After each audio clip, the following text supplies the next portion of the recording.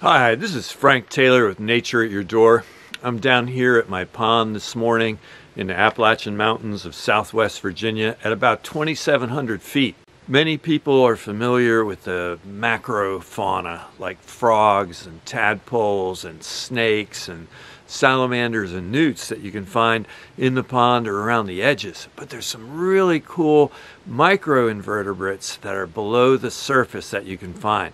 So I went and took one of my nets today and I collected some aquatic organisms that I found living right on the edge through the grassy areas. And I did a couple pulls through there with my net and I put them in here. And the thing that I found was most fascinating was a water scorpion. It gets its name because, well, it kind of looks like a scorpion in its body plan.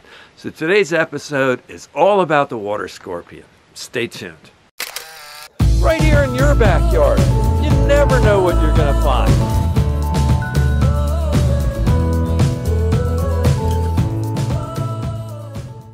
Water scorpions are true bugs. And that's a real category in the insect world. It's anything in the order Hemiptera. And hemipterans are characterized by going through incomplete metamorphosis. That's where they go from an egg to a stage that looks almost like the adult, but it lacks wings and sexual development. And these organisms will go through various molts, from 5 to 10 molts in their life history, and become a winged reproductive adult. The other characteristic all hemipterans have is a beak or rostrum. And they use this beak or rostrum to stab plant or animal prey and get their nutrition through that beak or rostrum. Water scorpions are true bugs. They're also true insects. And all insects have 6 legs. But when you first look at this, it appears that it has 4 legs because it holds its 2 front pair in a very raptorial kind of way, much like a praying mantis. The water scorpion's legs are proportionately really long compared to their body, and maybe some of the longest legs in the insect world. Their body plan is very much like a praying mantis with the 4 legs they use for walking and the 2 legs that are held for catching prey. But they're called water scorpions because they have somewhat of a body plan like them. They're long and narrow with a long tail, and they hold their front legs just like a scorpion would. So compare the water scorpion here with a real scorpion. Now, real scorpions can sting with their tail. Water scorpions can't sting with their tail, but with that beak, they could potentially pierce human skin. And many other hemipterans have this ability to stab humans, like bed bugs feed on humans, and others can stab you as a way of escaping danger. I didn't try to handle this hemipteran water scorpion with my hands, so I can't tell you for sure, not from my experience, if they will stab you with that rostrum. You can see that the water scorpion holds its raptorial front legs out much like a scorpion, and less like the praying mantis, who keeps their front legs in a more supplicative or praying-like fashion. Another distinctive feature of the water scorpion is this long, straight, tail-like structure. Well, it's actually made of 2 parts, and you could envision it as kind of 2 half tubes that are put together to make one log tube. And this organism doesn't have gills, but it breathes air from the surface through its tail, which functions much like a snorkel. So it'll spend its time hanging on vegetation or hanging near the surface of the water, but with only its tail protruding at the backside. And it's taking in oxygen through this.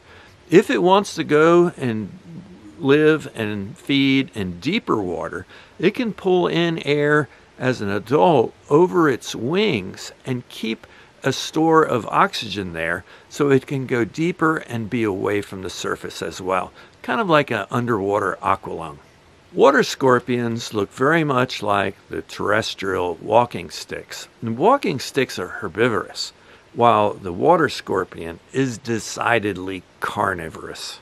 In fact, it's one of the ferocious predators of the underwater invertebrate world. I collected this water scorpion and put it in this little aquarium to take a closer look at it. And with that also came a lot of other water organisms that were in the same net. And in this sequence of close-ups, you might see a developing red-spotted newt. You might see damselflies, mosquito larvae, and diving beetles. While I was watching him, I saw him capture prey and stab them several times during filming. Here he appears to have captured some kind of dipteran or fly. He grabs it, you can see him holding it, and then he accidentally lets it go and reaches back up and pulls it back down again with those raptorial front legs. Here he seems to have captured an early stage of a damselfly nymph. There's a larger damselfly swimming around in here that he was not able to capture,